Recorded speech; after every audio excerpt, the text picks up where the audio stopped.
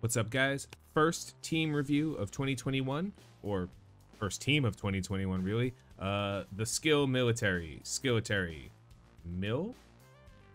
One of them. This is the newest team to be completed in the game.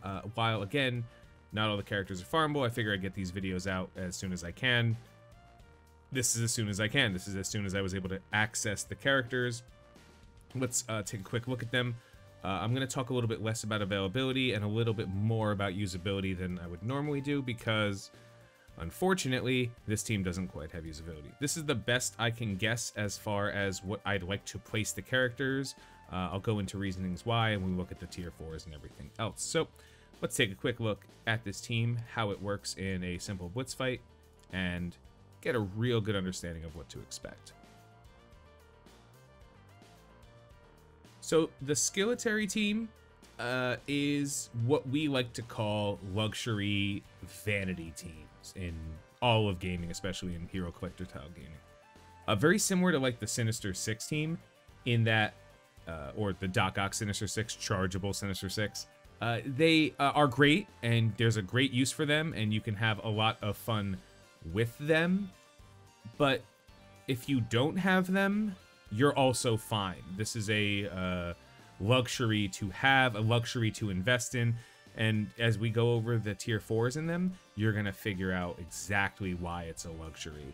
But the biggest takeaway from this is while Killmonger is a great character available in the raid stores that everybody can access relatively early, with a lot of value on the Wakandans, the mercenaries, and now the Skillitary team, it's pretty good to expect to invest in him because you're also going to get value out of the other teams as well as the Chaos Theory monthly event.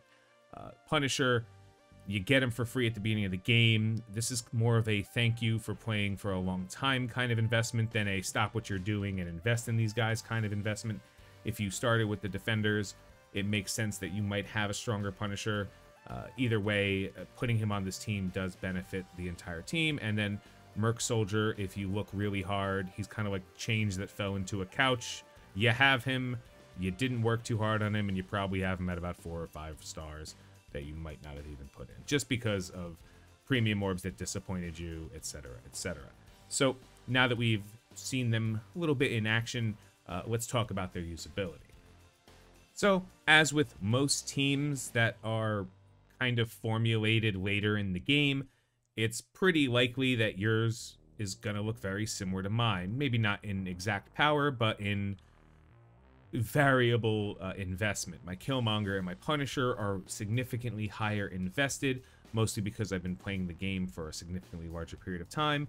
Punisher, as I said, was the first character you get in the game, more or less. You get him for free. And then Killmonger, you know, I was around when his Blitz came out the first time. So these are characters that I've had done for quite some time. Obviously, Merc Soldier, even though, look, 5 red star, super excited about that when that happened. You know, it happened. I didn't pay attention. This just happens to be the Merc Soldier I have that I got from playing. I'm pretty confident most people have a Merc Soldier, maybe 3, 4, 5 star, no investment. I get it. There's way better skill characters to invest in. Not a big deal. And then we have Red Guardian and Yelena. Those characters are new to the game, so it's very unlikely unless you're willing to spend money or catch them during their Blitz and Milestone event, which are going on at the time of this video, you're not going to get much further. For me, as far as I'm concerned, as long as I can get them to about 4 star each, I'd consider that a win for me. Yes, I'm aware that they need to be higher invested in order to accomplish things. The truth is, what this team accomplishes, I'm not really looking for. It's just a nice luxury that I have the opportunity to invest in or not, depending on where I feel. So, usability is simple. They're actually usable pretty much everywhere. They are missing a healer or a dedicated healer from being a raid team, but if you actually use this team, they are a pretty decent raid team. If you were to replace Merc Soldier with Shuri, or actually Shuri's really good on this team, just from how everything works out, but Shuri or Merc Lieutenant can be okay on this team, or you know, Minerva, anyone who's gonna heal would actually convert this into a raid team that has all of the ingredients. Red Guardian and Killmonger keep themselves active for a pretty decent amount of time. Yelena and Punisher are pretty decent damage dealers, and then the last character would be a healer to give them sustain. I think you can use this as a raid team, especially because there's a lot of raid nodes that require either skill characters or maybe in the future military. I think you'll be able to get away with some of these characters in that cycle. As far as U7, no chance. Maybe Red Guardian stands out as a character you might be able to use, but this team does not hold up a candle to the power you need to get through U7s. But maybe some of the Greek raids, you might be able to get a little value. And again, we're not individually valuing characters like Red Guardian, whose kit is really good, all things considered.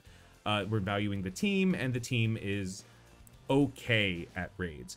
As for Arena, again, yeah, at the beginning of stages of the game when nobody has anything of value, you might be able to steal a win or two away. They might be a reasonable defense. And again, Red Guardian might be a reasonable character to put on defense on his own. But this team, you're not going out of your way to invest in them for anything. As for War, this is a War offense team. And we'll go into details about why later. This team's job is to be able to defeat some of the biggest problems. And one of the teams that have been kind of speculated as to the team these guys are going to counter is the Marauders, which they have all of the parts capable of countering the Marauders, all of the characters, the kits. It works. There is one downside, though. And this is just kind of a logical downside. The Marauders are such a good team across the board, full of such good characters across the board, that it's more likely that right now, the Marauders teams you're seeing are either very highly invested or on their way to be very highly invested. So in order to build a team to stop them, it stands to reason that these guys would also have to have relatively high investment. You shouldn't expect to see a 400 or 500k Marauders team and beat them with a 300k skill military team. It could happen, and there are some teams that have been hard counters in the past, like X-Force or, X-Force can counter certain teams, and the Symbiotes can counter as Guardians, and the Black Order kind of beat everybody. That's not what this team is. This team is just relatively good, has the ingredients, but is kind of missing something. So, as far as usability, they are usable in a lot of places, but they're no one's first pick, and that kind of lies the biggest issue with this team, because when they're not great at anything, it becomes significantly harder to justify investment. And we're going to do that right now when we look at the tier 4s. Again, not going to go over ISO 8s. I'll do that in a separate ISO 8 video. I'm still not 100% sure I like the ISO 8s I have, let alone the fact that I didn't even bother putting one on him. I just kind of want to play it through. I think Killmonger always stays the same, but we'll go into that in a later video once I get a real good feel for the team. So starting with Merc Soldier, I'm going to go on the record and say, yeah, like I didn't even think to put the last pieces of purple in him, and it costs nothing to do it, so that should say everything it needs to. But just taking a quick look, the passive on him is the only thing that stands out. Obviously, this one is immediately worth it for using it right now, but slightly more damage for him in War. It's an additional 30% damage. I don't believe it goes to 50. I believe it becomes 30. It's not that good, right? But it is a good upgrade, and it will double. Well, it applies to both him and skill military, or specifically just military. It's fine. This makes sense. It's good on both sides of the war. It gives him a lot of usability. It's an okay tier 4, especially as a passive on the team if you plan on using him. This is a forced tier 4. You see these very infrequently, but sometimes characters have them. Now, what this actually does is increase the damage by 40%. I'm going to go ahead and click these buttons too while I'm here, right? What this does is increase the damage by 40%. But you only get the in-war clear 2 positive effects on primary and adjacent targets if you put tier 4s in it. So, unfortunately, you need tier 4s in this in order for it to do the main thing. It's not a damage attack. It's supposed to be the clear. His focus isn't great. So I don't even think you have to justify putting this in until you have him at a high level anyway.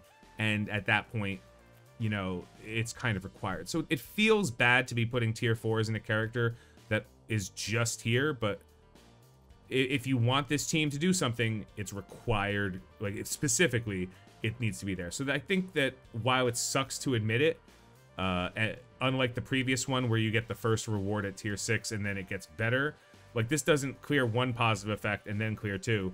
It forces a tier 4. I think it's poor design, but unfortunately we don't get to design the game, we just have to play it. I think it's kind of required. And then assault rifle, I'm not even confident that this is worth the 25,000 gold I'm spending on it, but what else am I going to do with it, right? It's small increase in damage, not very relevant. It's not like there's many assists you can expect from this particular character, unlike characters like Hydra Rifle Trooper. So, unlikely to be investing that last tier 4 and 40%. But still, 2 tier 4s in a minion character that just slightly got reworked, not very high up. Moving to Yelena, newer character, starting Red Room. This is a great tier 4 investment for this character if you're to use her in RTA. And somewhat extent war, but that's more of a depending on the matchup. You know, like if you're expecting to go against the military team on defense with the military team on offense, or if you're expecting to go against the mercenaries, this will increase not only the crit damage that she's capable of doing in stealth, which she's in stealth relatively often, but it increases or lowers the crit chance. And it says by an additional 15, so it goes to 25% chance reduced crit. Fundamentally, this ability just somewhat negates ISO 8s on certain characters or certain teams. So if you go up against a team, you should be able to stop them from critting often with this setup. And this is, of course, kind of irrelevant if this team or another team has hanger buff. You know, if they're on defense and the guy has hanger, or if you have boosted team, their crit chances are relevant because blocks, you can't crit if attack's blocked. Same thing if you're using this team on offense and you have hanger, they're not going to crit you no matter what, unless it's much later anyway. So it's a good investment. The numbers make sense, and these kind of things, you don't see these too often, but when you do, they're great. Like Loki has one, and you know, Thanos Empowered has one.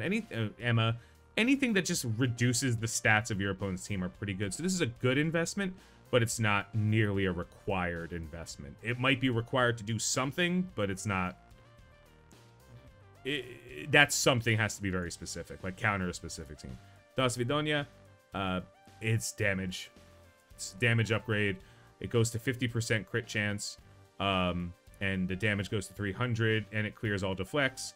Not ready on turn 1 in general, unless the team kind of powers its way through. So, well, with the team it can be. But it's not amazing. It's just good. It's good damage. She is the damage dealer. She's hitting multiple targets. The chance has an extra crit chance, which kind of leans into her being a raider, just throwing that out there. This attack cannot be blocked. Huge. It's a good attack. I don't think the tier 4 changes it fundamentally. I just think it's more damage. So if she ends up being the major damage dealer on your team, you know where to go. Going dark. This is one that's kind of big up there. Apply disrupt. You get an extra turn of disrupted from the setup. You gain +2 stealth to a maximum of 3, as opposed to +1. So this is big if she already is in stealth or not. Basically makes her way more survivable from anything but an AoE or an attack that clears stealth. And then a slight increase in damage. This is a single target attack, but it does transfer some positive effects. This is a very good tier 4 investment for the team. I don't think it's required at all, but it is a good overall investment that will make your team have more control over the fight. So this is not bad. And then Widow Strike. If this character or any ally has stealth, always transfer 2 positive effects. So this is more of a, if you're going in, you upgrade it, but you don't touch this until the other things have been upgraded. You know, the Widow's Bite or the Widow's thing. So gain an assist from a random skill military or Black Widow. If this character or ally has stealth, 50% chance to transfer, as opposed to always transfer positive effects on primary target. First of all, it's situational. They have to have positive effects, which means you can choose a character, but sometimes you might not have any. Then it has to have stealth, even if you're ensuring that they have stealth. No one else on that team is really throwing stealth around or going into stealth. No, this is just skippable. Even though it does do some cool stuff, it's totally skippable because of the situation in which it works out. So she has some decent tier 4 upgrades, as opposed to the previous character where they were kind of required. Moving to Red Guardian, I immediately upgraded this one. The increase in health for him and characters like him, that has nothing to do with war. That's alone worthwhile. You see it in characters like Black Bolt that have it too. It's really great. When this character drops below 50%, no big deal. But the big thing is apply speed up to all skill and military allies. This is like, if you're starting to build this team, this is the first tier 4 you put in it.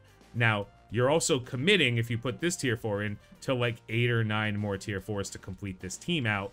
But even at the beginning, this one gives them the speed and the power that they need in order to kind of push through with a little bit more survivability. Great tier 4 investment. Red Star, damage tier 4, enough said. Iron Curtain goes from 1 negative effect clear to 2 negative effects clear. This becomes more relevant later in the game. You can get away with not touching this tier 4 at all for a really long time. That said, a little bit more healing, clearing 2 negative effects instead of 1, reasonable. The applied defense up and everything that's happening here, this happens way earlier, so it's not that big of a deal. Oh, that was that. And Soviet Slam, damage. He's not really a damage dealer. He has a decent damage stat, but he's very slow, so you're not relying on him to put out a lot of damage. He doesn't get too many counters from any of his abilities, so he's not getting extra shots in, so the damage doesn't make too much of a difference. So as far as he's concerned, passive and special are good. Red Star and Soviet Slam are like optional from like much later if you end up having to make your team a little bit stronger. But that's pretty much it. And he's very Red Star and Star dependent. Like, he kind of needs them. His base stats aren't phenomenal, but even a 3-star, 3 red is pretty okay comparatively. So, you know, just assuming all of the things double up, when he doubles at 80k, he'll have over 200,000 health, like close to 15,000 damage, etc. And armor is a useless stat, so it doesn't matter. So he's a decent character overall. He's got a lot more value outside of the team than on the team, but if you don't have him on the team, that team ain't going to do anything. So kind of makes sense there. Punisher, as is tradition, Punisher is a damage dealer. These investments you see I have are from the old days of Punisher. I'm going to look at them from a perspective of this team. There's really nothing here that there's any reason to tier 4 as far as that team is concerned, because 1, there's not many city heroes on your team, and 2, Daredevil's not an ally. The gaining damage for villains happens way earlier in the fight, not here. This just irons out the defender's value. You could skip this for the skilletary. If you haven't already put it in for the defenders, don't bother. Fully loaded is just AoE, but again, we reached another problem. This is a great tier 4 investment for damage on him. In war, if this character has 3 or more skill military allies, attack primary target for 240 plus 20. So it's a AoE attack that also murders somebody else. Reasonable attack, huge upgrade, only good in war. So you get to decide if this is relevant to you or not. I think the upgrade of 30% damage to all, especially because if they're villains, is reasonable, but I'm not 100% sure this is where I want to be on Punisher right now. Grenade launcher, another one, completely useless until you tier 4 here. If this character has 3 or more skill, transfer 1 positive effect from primary target to self and all skill military allies. If you don't put it on this, he's just a damage dealer, you know? This is kind of salty that you don't get this early and it upgrades. Again, I really don't like these reworks overall, but you need to see it in order to know.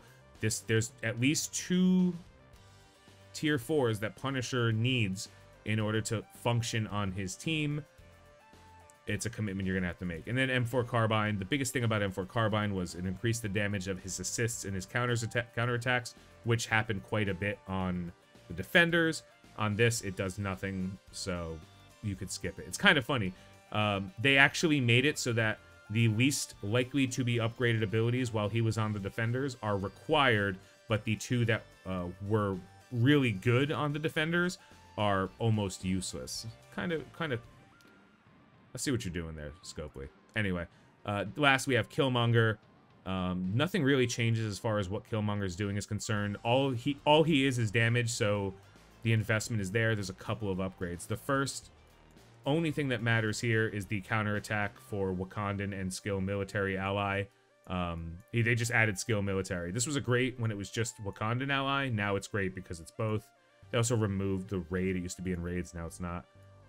As for this one, it's just more damage. You notice I skipped it. I never needed to worry about this being more damage. It's a very long cooldown. Usually it did enough damage than worrying about, you know, it getting countered or whatever, because counterattack breaks the chain no matter what. Full auto. Transfer 1 positive effect, excluding taunt from primary target to self and all skill military. This was just a really big damage output attack. It was, you know, a triple hit. It was 600% damage. Obviously, each hit is reduced by armor, but it's still a lot of damage. And if it was crit, gain offense up, lose charge, etc. The attack was always a really good attack. Now it's just really good on any team you would put him on, and skilletary. So pretty good investment right there. And focus fire, again, it wasn't as good as it was. I never took it away. They reworked it. It spoke incorrectly. It didn't do what it said it did. It used to say it did, like, I think 900% damage overall, or 990, almost 1,000. Now it's significantly less.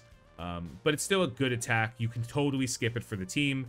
But since, you know, there's some assists being thrown around from the team, it's possible that you might get a little bit more value out of it. Much like Punisher's, totally unnecessary, but it's a big damage attack, and you might have already put these in him for his use on the Mercs or the Wakandans.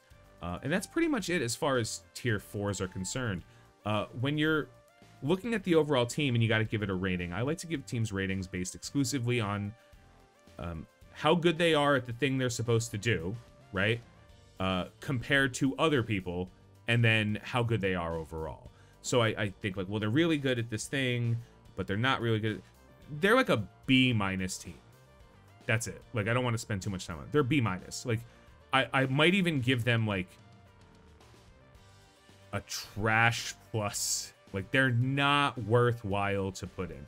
Individually, you have value in Killmonger, you have value in Punisher, you have value in Red Guardian. There's some value in Yelena. Merc Soldier makes this team good. But as far as what this team is capable of doing, they're just another option, and they're not the best option. They're just another way to do it. It's like if you were going through a toll and they were like, you have to give us 35 cents. Well, guess what? This is the 35 pennies option to paying the toll, as opposed to giving them a quarter and a dime or 7 nickels. You know, this is 35 pennies.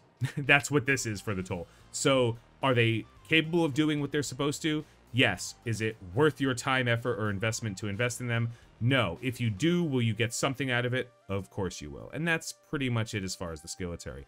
Comment below. Talk to me about how much you've invested in them, or if you just skipped them like I know most people did. As you can tell, I really didn't even buy many. I bought one offer of Yelena, and that's because I pulled a 7 red star on her. But if you guys know me, just because I have a 7 red star doesn't mean it makes a good character, a bad character good, or a good character great. It just makes them stronger versions of whatever they were. Yelena is not very impressive to me at any stage of the game, so I didn't really feel like spending much money. Anyway, have a good night. Have a great day. I've been Tony Scungili, and I'll catch you later.